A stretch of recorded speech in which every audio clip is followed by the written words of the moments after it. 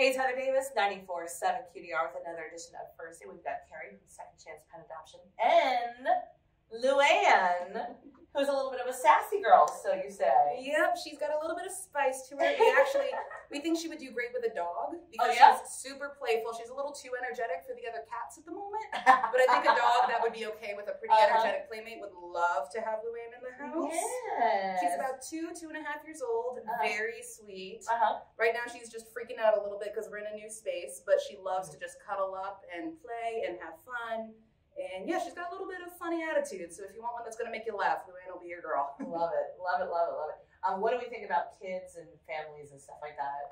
Since she's about 2, right? Yeah, she's about 2, but since she's so high energy, I would think maybe kids above 10, just in case she darts under their feet. We don't want any little ones to be knocked over. Yep, there you go. Yeah. You're so pretty. Oh my gosh, I love the little dot in her head. Right? She's so cute. Good girl.